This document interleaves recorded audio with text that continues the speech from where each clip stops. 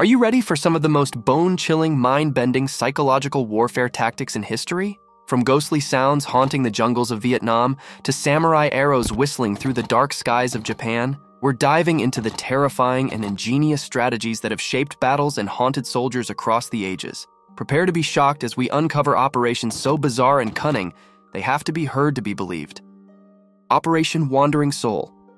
Operation Wandering Soul was a chilling and psychological tactic used during the Vietnam War, aimed at exploiting the cultural beliefs of the Viet Cong. Picture this: the dense, shadowy jungles of Vietnam in 1970, where silence is suddenly broken by eerie sounds drifting through the air. The U.S. Army engineered these ghostly audio tracks, which were a mix of haunting voices, traditional Vietnamese funeral music, and the sorrowful pleas of the supposed spirits of fallen Viet Cong soldiers. These sounds, meant to instill fear and demoralization, were broadcasted from helicopters and ground units, creeping into the dark of the night.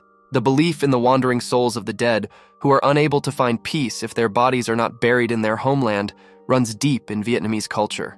The U.S. military strategists, tapping into this fear, hoped that the operation would lead Viet Cong soldiers to abandon their posts, too terrified by the thought that their fate could leave them to wander aimlessly in the afterlife. Although Operation Wandering Soul was innovative, its effectiveness remains a topic of historical debate. Some reports suggest it may have caused unrest among the Viet Cong, while others indicate that the psychological warfare tactic had limited impact on their morale or movements. What remains clear, however, is the operation's reflection of the lengths to which warfare tactics can evolve, intertwining with cultural beliefs to achieve strategic goals.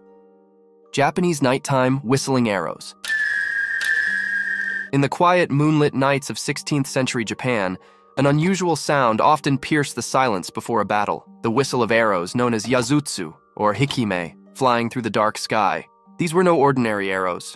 Crafted with a small whistle near the tip, they were designed not to strike the enemy but to send a message. As samurai archers drew their bows and released these whistling arrows into the night, the high-pitched tones served as signals to start the battle or communicate strategic moves without uttering a single word. Imagine standing in the cool night air, the tension palpable, when suddenly, the serene silence breaks with the whistle of arrows overhead, sending chills down the spine of every warrior. This clever use of sound in warfare was more than just communication. It was psychological warfare intended to intimidate and confuse opponents.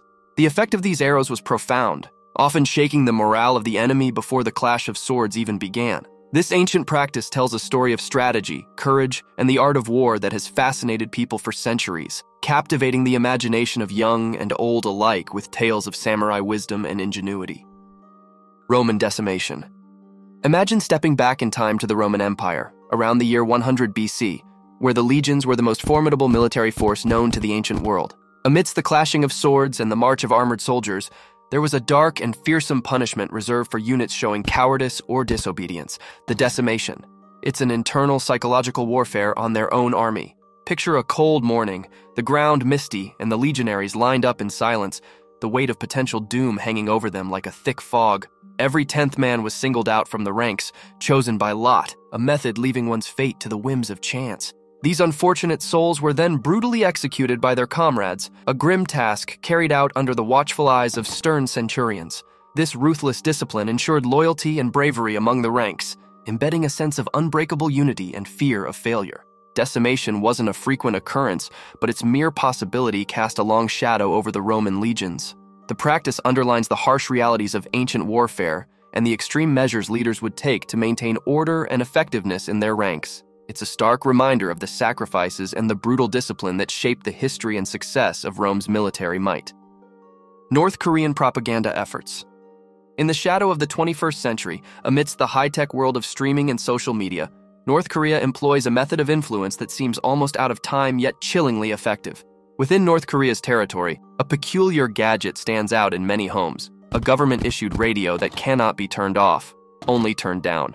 This radio, a symbol of the state's pervasive propaganda efforts to psychologically tame its citizens. It is a daily reminder of the regime's presence in its citizens' lives, broadcasting glorified tales of the leadership and ideological messages designed to mold unwavering loyalty. The psychological warfare doesn't end within the country. Across the border, massive loudspeakers once dotted the landscape, sending booming broadcasts deep into South Korean territory. These messages were not just of peace or propaganda, but often aimed to demoralize, spreading misinformation and glorifying the North's regime while undermining the South and its allies. Leaflets, carried by wind and balloon, would flutter down into South Korean streets and fields, each piece a crafted narrative to sow doubt and discord among its readers. Hannibal's war elephants. Imagine stepping back in time to the year 218 BC, in the midst of the Second Punic War, where the Carthaginian general Hannibal Barca embarked on one of the most audacious military campaigns in history. He had a secret weapon that would become the stuff of legends: war elephants.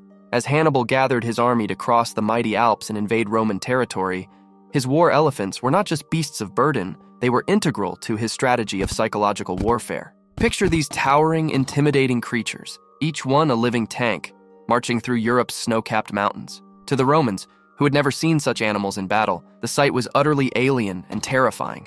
The psychological impact of these elephants was profound. In battles, their sheer size and strength caused panic among Roman soldiers, who were unaccustomed to fighting such massive foes. The mere presence of these giant creatures could demoralize Roman troops before the fight had even begun.